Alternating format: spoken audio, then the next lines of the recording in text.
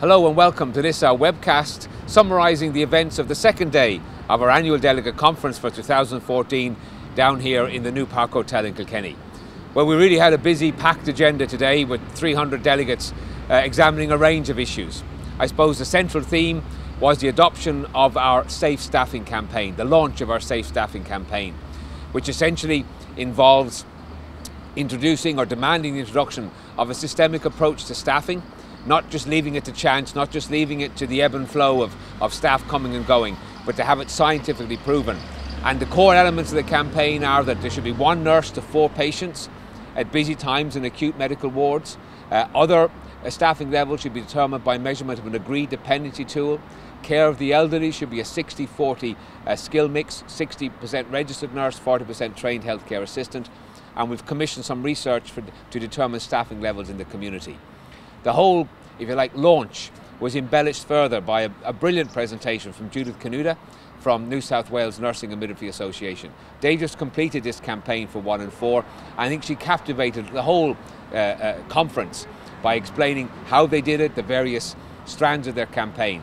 Now, summaries of Judith's speech and the whole debate on the staffing levels will be appearing on our website in due course. So please watch it, because this is going to become a central theme of the organisation's activities over the next 12, 18, 24 months. No one's saying we can do it overnight, but do it we will, so that we have safe practice and safe nursing care in the interest of all patients. A second major part of today's conference was obviously the address from our President, Claire Mahon. And in that address, a wide-ranging address, she reflected upon the past year, the challenges. Claire quite clearly said it was the most difficult, if not the most difficult year we've had. And then she covered other areas about the safe practice, about we want our money back after Haddington Road, we want our shorter working week back, that, you know, nurses and midwives have played their part, now government must play its part. And we also spoke about the safe practice and the other support systems. So a very wide-ranging address from Claire. Again, the text of that address can be found on our website. Also today we adopted an emergency motion in relation to the terrible atrocity of the kidnapping of 200 young girls in Nigeria.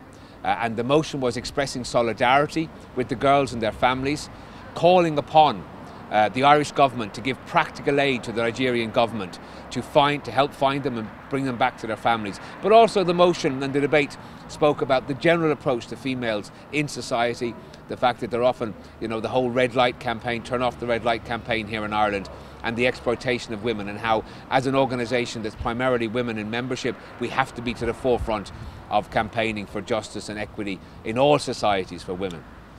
Then in the normal conference debate, we had a range of motions, ranging from redeployment and the question of competency framework. The Nursing and Midwifery Board of Ireland was discussed, the whole issue of staffing levels and so on. And then we had other motions which spoke about the social policy and the international nurses section and the treatment of those people in this community, how sometimes our laws, without meaning to be, can be unfair upon them if they want to travel when they're pregnant and so on.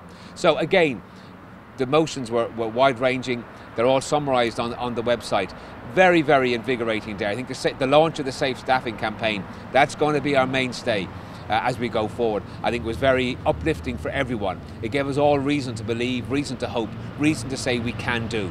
So look at the website, look at the details, stay in tune. We'll be doing another update tomorrow on the third and final day of conference, where we elect president and so on, and we have an address from the Minister. So thank you for your time. Please pay attention to the website, keep informed, let's keep solid, let's have the courage, let's deliver safe patient care through our Safe Staffing campaign. Thank you.